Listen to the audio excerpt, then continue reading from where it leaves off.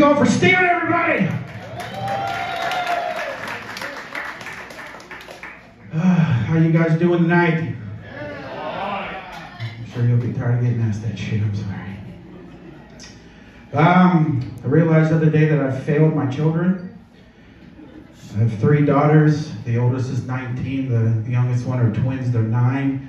And the youngest for Christmas decided they wanted to get Kim Kardashian perfume.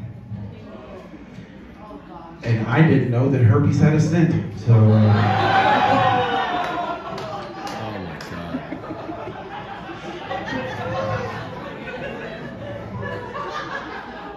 I'm coming out swinging, motherfuckers. You can actually spell just like her, too, for $64.99 at Nordstrom Rack. So, French fries have never made me shit my pants before, but Taco Bell stepped its game up. So, nacho fry. Very funny. Speaking of Taco Bell, I love to read the end of the year, like polls, scientific polls, and stuff that fans make. And I saw something the other day that really bothered me. There was some scientific food magazine online that said that Taco Bell, for the year 2022, was voted the most healthiest fast food restaurant on the planet. And I call bullshit on that one. Because to do experiments, you have to do science. And Taco Bell food doesn't stay in anybody's body long enough to do science. So,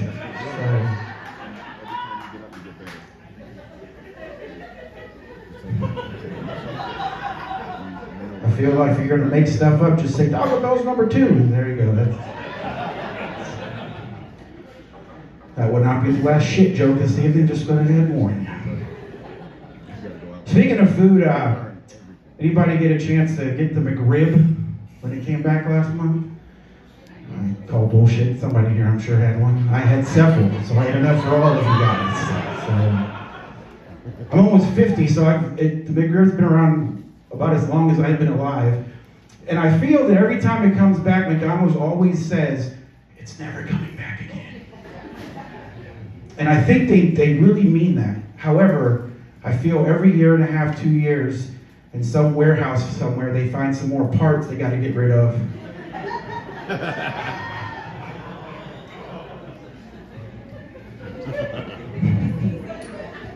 Just lather it in some barbecue sauce. Fat fucks like me will eat it up.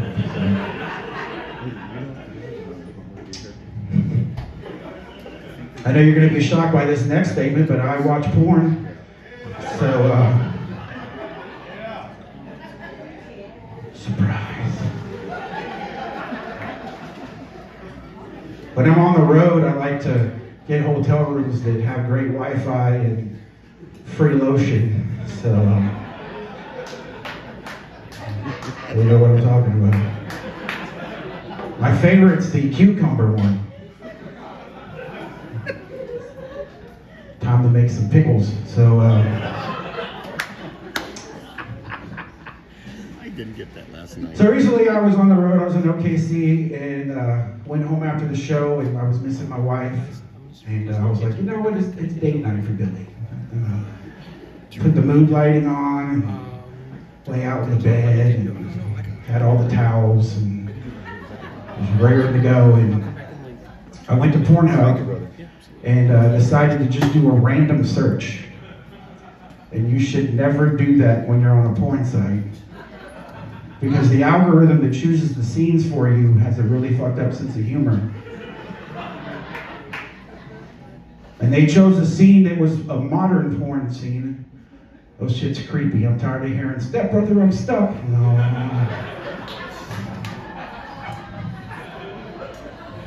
Not in Arkansas. So, They're Nathans. They're Nathans. Come on. Roll Tide. Roll Tide. But the scene it chose for me it wasn't one of those, but was creepy just the same, and I'm going to tell you why. The male and female performers both were totally hairless. Not a single bit of hair on their body, from the top to the bottom, and it was creepy as shit. First I was like, is this a remake of that shitty movie from the 90s, Powder? Like, what the hell is this shit? And then my mind really started to wander, and I'm like, are they doing it for aerodynamics sake, like to go faster? Like if I was to shave off my hair, I could please my wife. So I was like, nope, I'm almost out of lotion. Next scene, and I just hit skip, and once again it shows another scene for me. Now this scene was more something I was familiar with. It was from the like the late 70s, early 80s, and those shit had substance. It had storylines. But it also had a whole bunch of hair. Because I had forgotten, porn from the 70s, nobody shaved anywhere.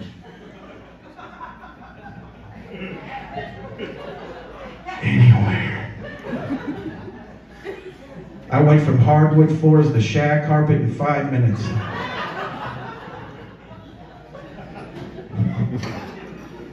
It was like everybody's crotches went into hiding and joined Al-Qaeda. Tend to lose people on that one, but basically what I'm telling you is watching porn from the 70s is like watching a close-up of the cast of Duck Dynasty eat hot dogs. So that one will haunt you for a while, and I'm sorry. Somebody invites you over for a cookout, and you're gonna be like, what are you having? Hamburgers and hot dogs. No, my Uncle Si's gonna show up.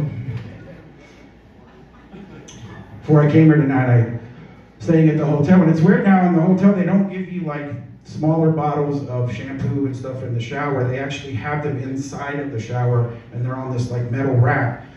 So when it was time for shampoo, I pumped it, came right out, shampoo, no problem. Came time for the body wash, pumped it, no problem. Then it came time for the conditioner, and instead of it pumping directly down, it shot right into my fucking eye. Right in the face. So ladies, I get it.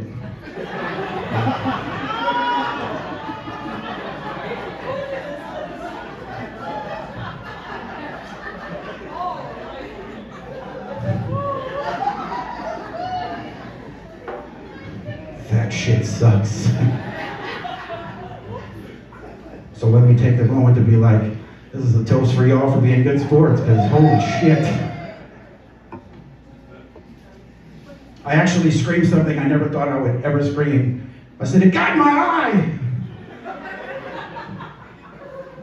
It messed my hair up.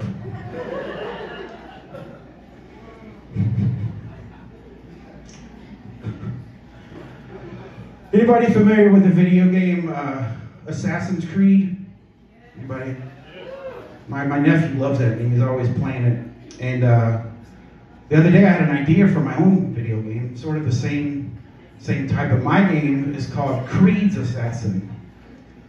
In order to win this game, you have to kill every member of the band Creed really slowly. But technically you can't win the game because Scott Stapp, the lead singer, committed career suicide years ago. So that's where y'all fuckers draw the line? Okay. Just know if he was here right now, he would thank you with arms wide open. So,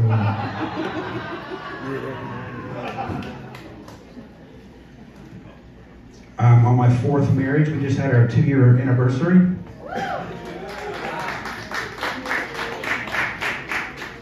We're also both fucking lazy, so we'll probably be celebrating a 50-year anniversary down the road.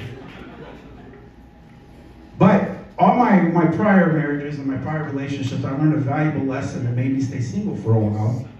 And this is a message to everybody. And I'm going to pass it on to my nephews.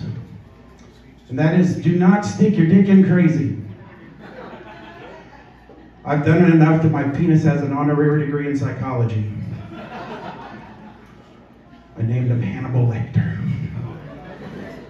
Clarice. But I'm also man enough to admit that I was the common denominator in all those messed up situations. So I'm going to tell my daughters when they get older, don't let crazy stick a stick in you. It's equal opportunity.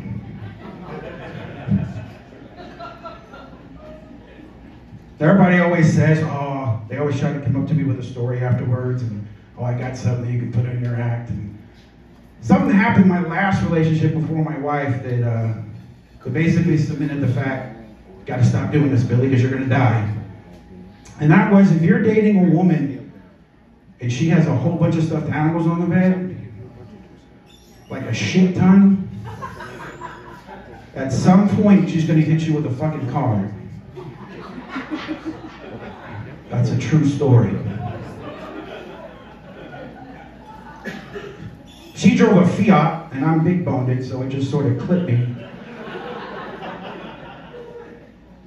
I just was like, okay, crazy bitch, go away. I had a heart-to-heart with my dad one time. I said, why am I always doing this?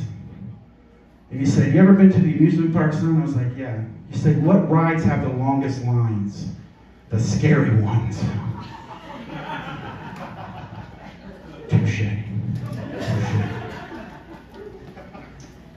I had a friend who wanted to have a cookout, watched a football game recently, and he did a Facebook event, and it may have been the dumbest one I've ever seen in my life. It said, sausage party my house.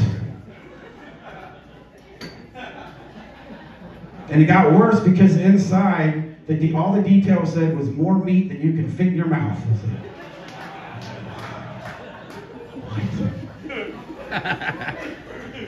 No. But I would, of course, because why not?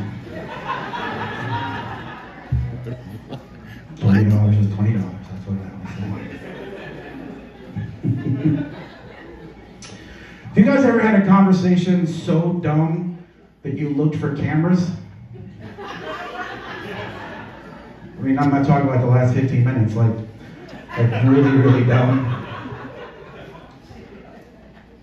I had a show in Oxford, Mississippi, the home of Ole Miss. And after the show, I went with the other comics and we went out drinking and we're standing there and this lady walks up and she was trying to get to know each one of us personally, like ask us, are you married? What do you do for a living? When she got to me, she said, what do you do? What's your day job? Because of what happened a few years ago with the Miller Lite virus, so a lot of comedy clubs closed, and so I actually got back in the medical field, and I told her, I was like, my day job is I work with people with Down syndrome, and I help them live a better life. I thought she would stop fucking talking to me after that. I was wrong. She then said, no, I need to let you guys know this, that she was pre-med. And she said the dumbest shit I've ever heard in my life. I remember I've been married 4 times. She said, with a straight drunk face, she goes, my grandmother could tell you as soon as a baby was born if it had Down syndrome or not.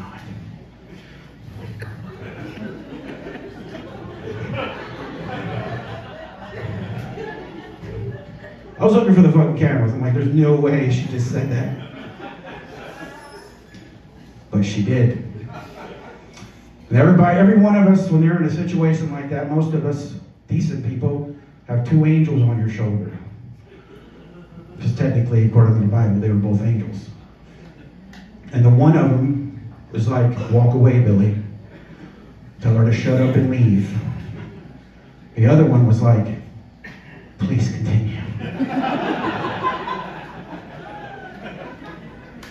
And I wish she never had continued.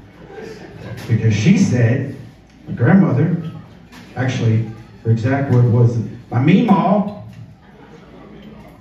would look at the baby when it was born, because I had questions like, what the fuck was she doing in the delivery room? We never got that covered, but she said she would look at the hands, and if they didn't have any fingerprints, they had Down syndrome. What? I ran away. Like I had never been more embarrassed for a human in my life. I just took off. But, of course, the other comics and us started a game. Whenever somebody would say something dumb, usually it was us, the other ones would yell, check your prints!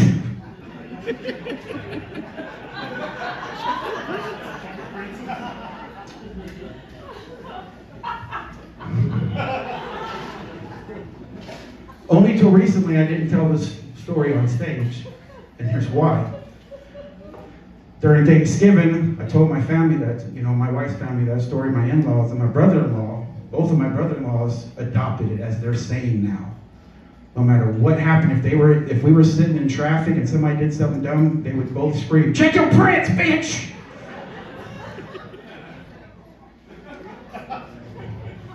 And then one day, all that changed.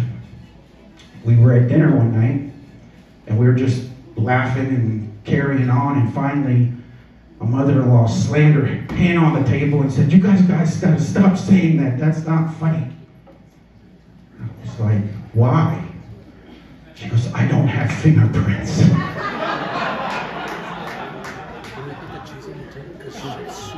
Sure.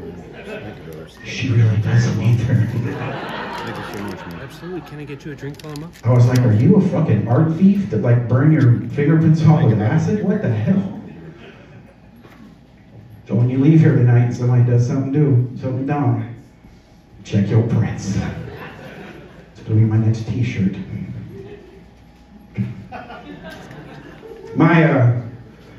The younger girls, the twins, are going into a phase because they're on social media all the time. Again, we failed them. I mean, they're literally like 5 years away from the stripper pole, but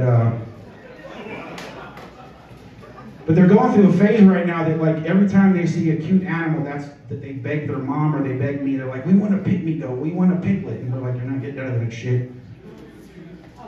But recently they were like, "We want a duckling," and I was like, "I might be able to do that. But if I can't do it, I sure as hell can stop them from wanting one." So I took them to a park in Tulsa, and I gave them bread, just a little bit, and I let them loose and was like, "Go feed those ducks. There's some ducklings over there." They learned a valuable lesson that day. When you run out of bread, feed ducks. And that was, no doesn't mean shit to a duck. Even after stitches in the hospital visit, they were like, "Nope, you still want a duck." Shit. Check your prints. But so my buddy has a farm, and we took him to the farm, and of course he's got like these fancy ones that have been bred, and they got like special colors on them, and I'm like, "Where are the defective ones at? Like, where are the dead ones? Like, that's what we want." And there was one off in the corner by himself. He was cute, so I snuck away to see what might have been wrong with him. He had both of his feet, his bill worked, his eyes were both there. I said, "Well, this one seems normal." So I said, "Hey girls, we're gonna get this one." So I put him back down, and the minute I put him back down, he fucking bolted, and then he automatically turned left and ran right into the wall. I was like, "Well, that can't be normal." So I picked him up again, I laid him down, and he did that shit again. So we named him NASCAR.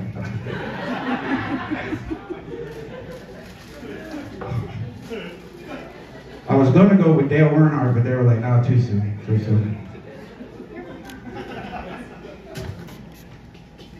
A buddy of mine just got back from Afghanistan. He's been there for a few years. And he messaged me the other day. He was like, "Hey, Billy, I'm going to be in town. I'm going to go see the family, but I want to catch up. I haven't seen you in 4 years." I was like, "Yeah, man, come on over." And on the way over, he sent me a text. He was like, "Hey, do you know what I haven't had in 4 years? I'm a goddamn comic." My mind automatically went to two things: whores and whores. But that's not what he craved. Before I could respond back to him, he said, "Sonic cherry limeade." What? 4 years? So I let him have his cherry limeade, and when he got there, he was like, "Hey man, it's happy hour. Would you like something?" And I was like, "Yeah, I'd like a Coke." I know I sent him that. That's what I typed. He got, "I would love a cock."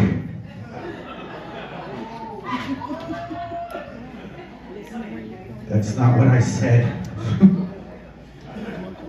But before I could reply back to him, he sent me a disturbing message. He said, "Holy shit, A lot's changed in 4 years, hasn't it?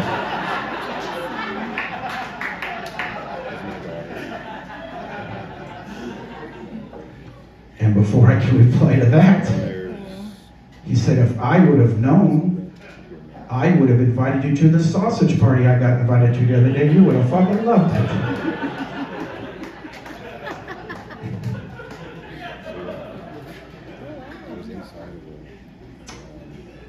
Something I'm not afraid to admit, I have a foot fetish. Totally okay with that. There's some feet goblins out there apparently. And it legitimately used to be a very safe and convenient fetish to have, and I'll explain to you why. If you get caught looking at boobs or butt, and the woman catches you, you're busted. You can't get out of that shit. You can't be like, there's something on your shirt. No, you're fucked. But if she catches you looking down, she's gonna think you're depressed. And you got 5 more minutes of toes.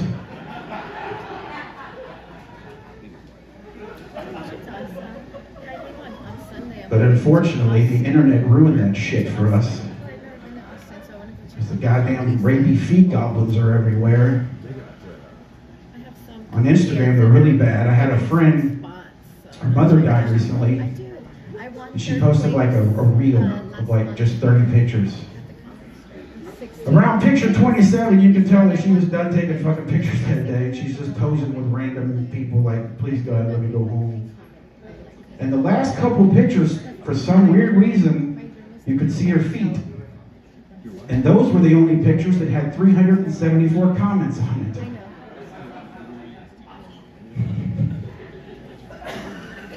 People were like, let me see them soles, baby.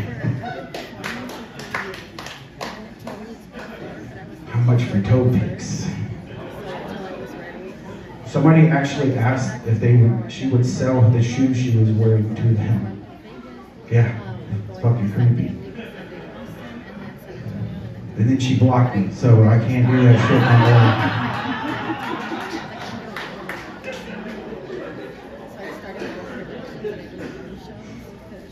I know looking at me, you may not believe this, but I'm a criminal. Not really.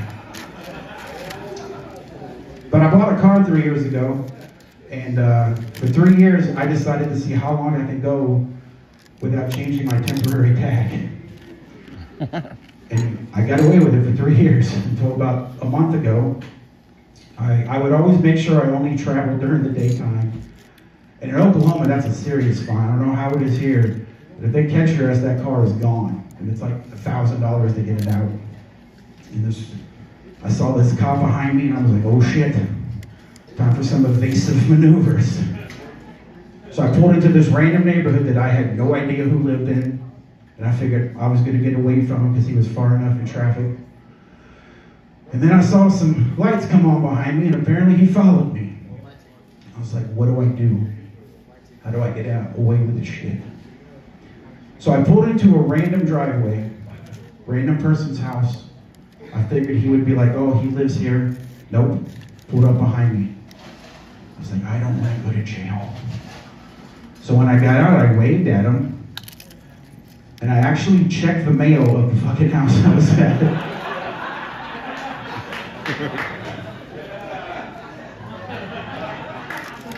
To add to the, he's really going to believe me now. And he said, sir, can I talk to you real quick? I was like, I'm committing a federal offense right now.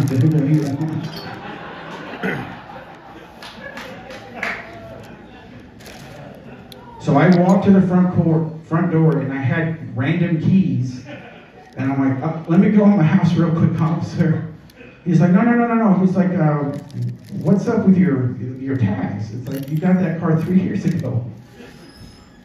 The lies just came out. I was like, well, I was overseas doing comedy and I left it at the airport. But I promise you I'm going to go take care of it today. And he was like, all right, I'm going to come back through. In about an hour, if the car's there, I'm towing it. And then he left. And I was like, I got away with it. And then the front door opened, and a 6'7" man, very large black man, who I'm actually friends with now, because I didn't have a choice. He opened the door and he was like, "Good job, man, good job." So, here's your mail. Should I check my prints like that? And as I get in the car to leave, I was like, wait a minute. I'm going to thank this man, because he could have, I would have went to jail for way worse shit than an expired tag. And I said, hey, why didn't you open the door? And he looked at me like I had punched him. Like he was offended that I would ask that question. And I said, did I offend you, sir? He was like, well, you live in Tulsa, Oklahoma. You are a white man. You told the cop that this was your house. What do you think he would have done if I would have opened the fucking door?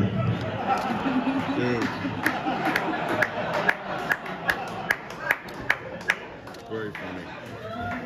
Very funny. He had me there. So I left, That was funny. and that, oddly enough, I told him, I said, hey, I'm going to use that in a comedy bit. Do I have your permission? And he was like, yeah. He goes, what are you doing? I said, actually, I had a show coming up. And he came to it, and he enjoyed it and everything. But there's a side part to that story. About 2 weeks later, I got lost going to another friend's house, and I was pulled over, and I had my phone out, and I was just looking at the GPS, and a cop pulled up behind me. Guess what cop it was? Same guy. And he walked up, and he knocked on the door. He was like, I know you, don't I? And I was like, I got the tax in. Can I go, officer? He was like, I don't like being lied to. I said, I didn't lie to you. He said, really? You really lived in that house? I was like, yeah, that was my house. I was going to die on that fucking hill.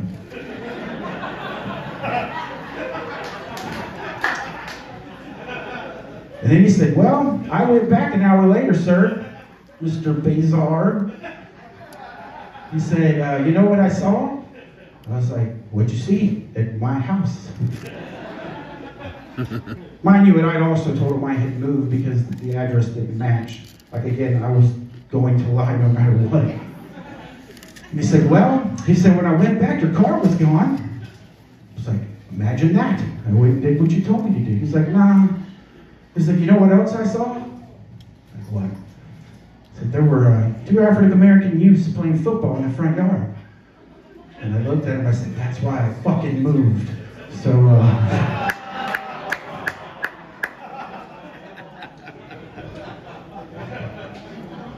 there was no need for fucking girls. That was a joke and a true story, so seriously.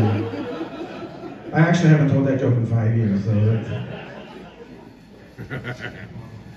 I said earlier, I've been married 4 times, I'm on my 4th, and she's a great woman. After surviving the car hits and everything else, I stayed single for a while, and I met her. When we first met, everything was awesome. And then she told me one day, she's like, hey, I just want you to know that I was in a poly relationship for 10 years. I was like, okay, that's cool. Now, I'm almost 50, and I've always thought that poly meant either you did orgies or you were Mormon. Not true at all. But because I love this woman, and I truly do, I decided to educate myself, and I did. And I found out that that's not what poly is at all. Not even close. It's about connection and shit like that. And I'm, like I said it earlier, I'm fucking lazy. And I was like, so you're telling me that if you want to go to a concert and I don't want to go, we can just call somebody? She's like, yeah, pretty much that's how it worked. So I was okay with it. But when I tell my friends, they always get creeped out. They're like, oh man, how could you do that? And I'm like, just so you guys know, this is not my first poly relationship. This is just the first one I knew about.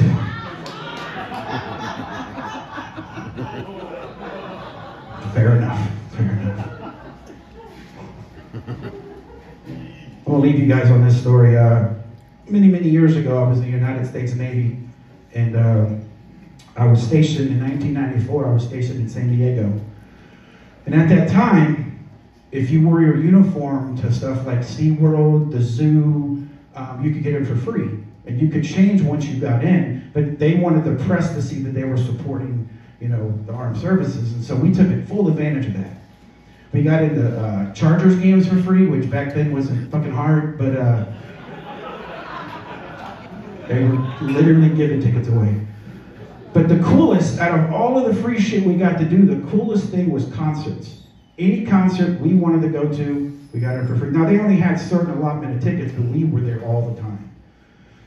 And then something happened to me in 1994 that changed the course of my life. And by saying that, I mean, I didn't go to a concert for 25 years after what I'm getting ready to tell you. Now, it's a dark story. It's kind of like the boat ride from the Willy Wonka movie. You're all confused and discombobulated, and the fat kid dies of chocolate at the end. But in 1994, I went to a rodeo in La Jolla, California. At that rodeo, there was a beautiful woman that sang that night. Her name was Selena. I fell in love with her. I was going to learn Spanish and woo her. That's not how that shit worked, but I thought I had a chance. And at least in my mind at night, we really were hooking up. 1 week after I saw her perform, one of my friends on my ship was like, hey, remember that lady we saw? I was like, yeah. I said, she's in my dreams all the time. He was like, well, she's dead. I was like, what? He's like, yeah, she got shot and killed by her tour manager in San Antonio. I was like, holy shit, that's going to be awkward now. But we thought we might have to go back to war again, so I didn't put a lot of thought into it until a year later. 1 year later, for my birthday, 1995 May, my buddy got me tickets to go see Sublime. One of the greatest bands I've ever seen in my life, period. 1 week after I saw Sublime, Bradley Knowles, the lead singer, died of an overdose. And I said, holy shit, I'm killing music. For 25 years, I would not go to a concert. And this is how fucked up fate in life is. I would win concert tickets monthly. I would literally be like, I would tell my friend, hey, what caller did they say? Caller 5, watch this. Ding, ding, ding, you win. You win tickets? Because I'm not going. I don't want to kill the Foo Fighters. Like. But my current wife is a huge supporter of live music. She loves concerts. She's like, if you're going to stay with me, you're going to have to go to concerts and stop with this childish, superstitious shit. And I was like, but I kill music. She said, check your prints. But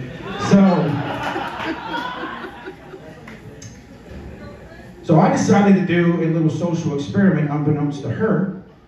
And I'm happy to say that in 2023, we've already got like 7 different concerts booked. Because I know now that I didn't kill those people. Anybody with common sense would have known that shit. But what she doesn't know is how I came to that realization. I saw Justin Bieber 13 fucking times last year, and that little asshole is still walking the planet. So, my name is Billy Bizarre. Thank you guys so much. You guys are awesome.